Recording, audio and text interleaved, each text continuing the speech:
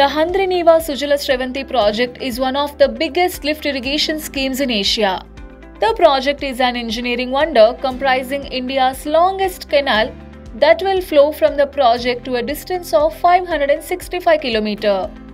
It envisages withdrawal of 40 TMC of floodwater of Krishna River from the foreshore of Srisailam reservoir in 120 flood days during the period of August to November.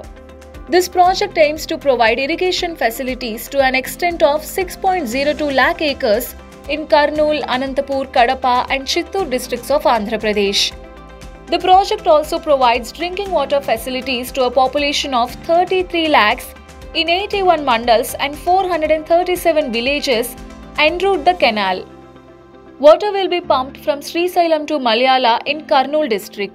It will be lifted to a height of 1110 feet and then sent into the Adavipalli reservoir at the far end in Chittoor district.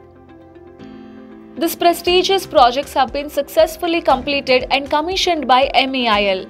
It is the biggest EPC package completed in Andhra Pradesh.